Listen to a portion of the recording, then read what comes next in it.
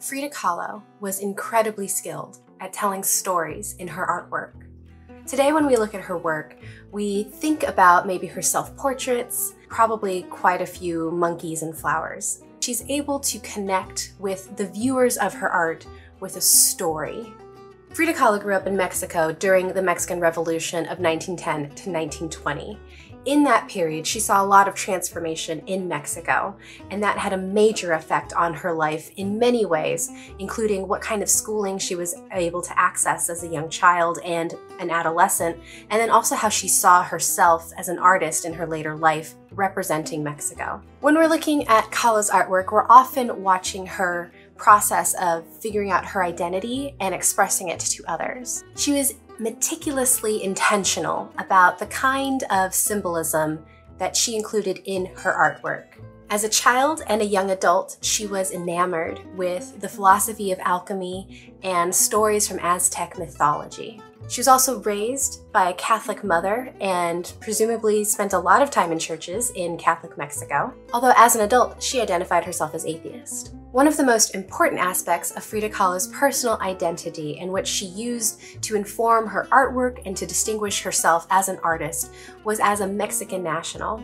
Emerging from war in 1920, Mexico as a nation worked hard to distinguish itself specifically from Europe and Spain and the United States. It worked to achieve this through identifying itself with its indigenous cultures. For Frida Kahlo, Mexican folk art was a really significant way to display a strong Mexican identity and heritage. She famously collected hundreds or maybe even thousands of retablo paintings in her own home in Coyoacan. Retablo paintings are traditionally Catholic religious images that would depict saints and religious figures and occupy the space behind an altar. In the 1870s, Mexican folk artists took the concept and the structure of retablo paintings and created folk art that would adorn domestic homes rather than churches. And these new concepts of retablos would also depict everyday people and personal experiences rather than just religious figures and saints. These domestic retablo paintings would depict personal experiences of struggle or tragedies that had been overcome, and they were meant as an expression of gratitude to religious figures for their intercession. And so in these folk art versions of retablo paintings, we often have the scene split up into thirds vertically, where the bottom third is sort of a scroll that has text written about what's in the middle third, the main scene, and then the top third is a space reserved for a saint or an angel or some other sort of religious figure interceding onto that middle scene. Frida Kahlo, being atheist, like I said, was specifically non-religious in her use of retablo painting, but she did take that general structure and the idea of divinity and suffering all in one image and repurpose it for her own kind of storytelling. She also combined her version of retablo-style painting with her earlier fascination with Aztec and alchemist symbolism and created her own visual language that would populate these images. In Kahlo's versions of retablo, we often see pretty harrowing graphic scenes of pain and suffering, and even suicide and death. Like the folk art version, Kahlo's paintings of retablo are usually quite flat in maybe one-point perspective or skewed perspective. They use bright colors and are really straightforward in their depiction. Kahlo uses small hints of symbols throughout her paintings to tell a story about what's happening, about the inner psychological experience of the situation, whether it be a death or the sense of betrayal. Sometimes the area for text that would traditionally be found in a folk art retablo style painting is left completely blank, itself being a comment on what can be said about what's being depicted. Most notably, in Kahlo's versions of retablo, there is no divine intervention. There is no religiosity at all included in the image. And that absence itself is a story. It's about how Frida saw no intervention in her own suffering and in the suffering of the people that she knew. Instead, she focuses on the physical details, the things that she could sense. She grounds herself and her subject and her viewers in the reality of the experience.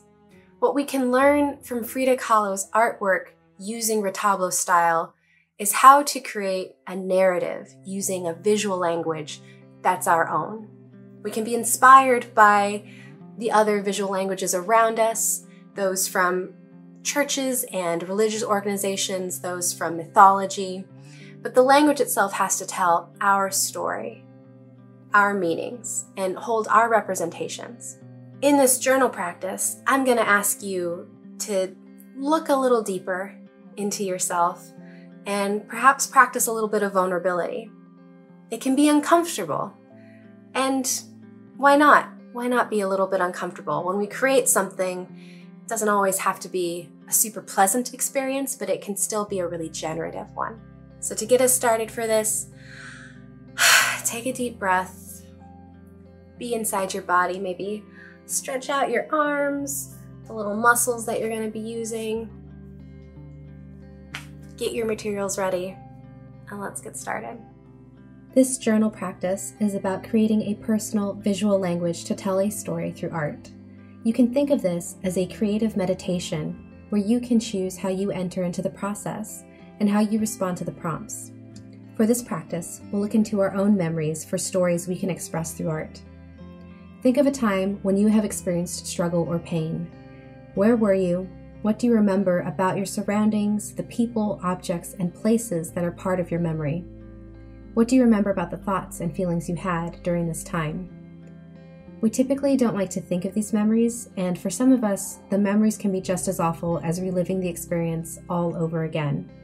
There's incredible healing and humanizing power in expressing pain through art.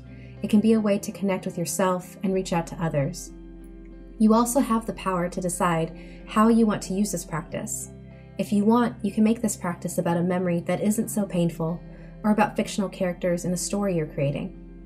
To start, select a blank page in your journal and create a chart that has 2 columns, one for objects and the other for feelings and thoughts. Divide those columns into 3 rows. The bottom row will be before, the middle row is during, and the top row is outcome. You'll use these columns and rows to think back on your experience. What happened before the experience? What were the circumstances and important details?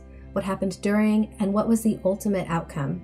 How did you continue to live after this difficult experience? In each row, write or draw the objects, feelings, and thoughts you had during these different stages of the experience. Be open to what comes up.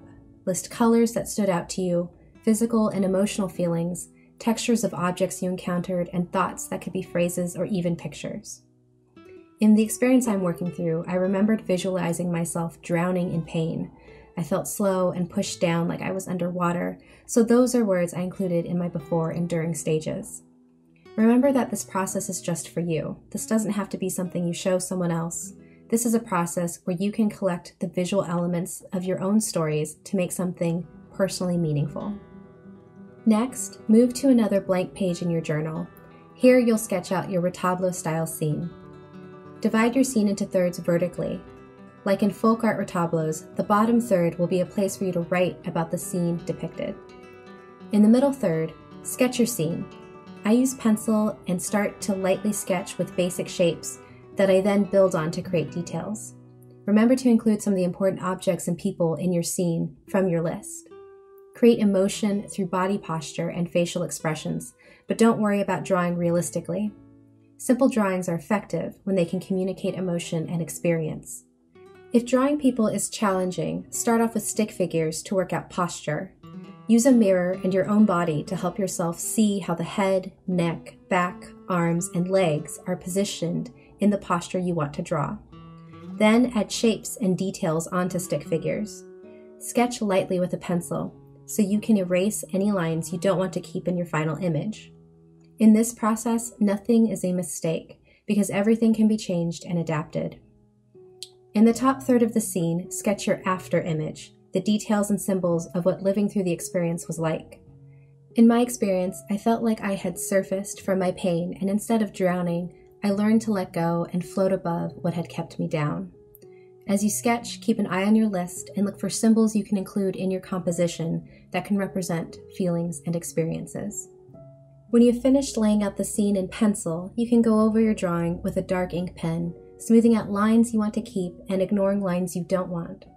The ink helps clarify the scene for us so we can see more clearly the story we are telling. Inking is a commitment to the illustration, but again, not necessarily a permanent one. In an art journal, we can add and remove elements as we want, so we can make bold statements while knowing we always have the option to change. You can use an eraser to remove any other pencil lines that you don't want to be part of your final image.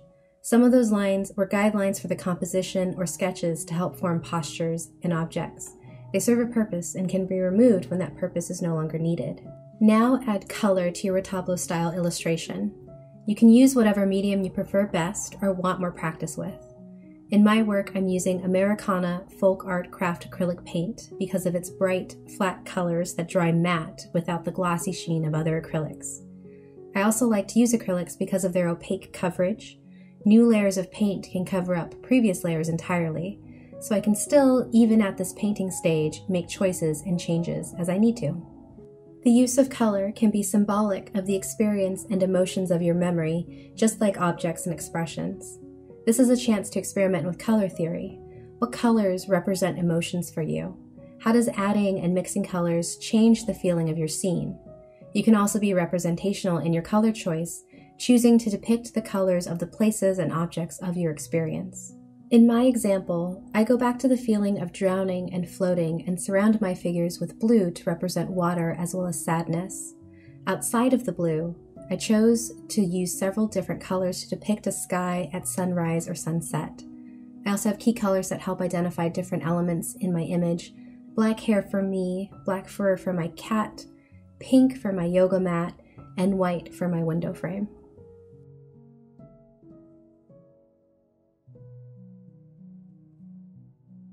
Adding small details can also bring the image together, creating depth for the scene. Find special materials to include in your illustration: metallic paints, collage materials, photographs, or stickers. Make this image about your personal experience and perspective.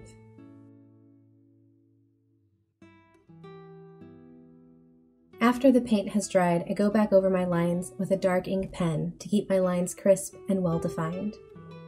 I also went back over the blue area with a blue marker to create more details and more symbols of my experience. I'm quite proud of this work and having gone through this process of remembering a difficult experience and finding a way to visualize it with art. Although our stories and our pain are so different, I feel a relationship with Frida Kahlo and other artists through this expressive artistic practice. For me, making art demystifies the pain and helps me turn it into something beautiful. Thank you so much for watching. I hope this gives you something to work at and to challenge your own creativity, and I look forward to seeing you in the next art video.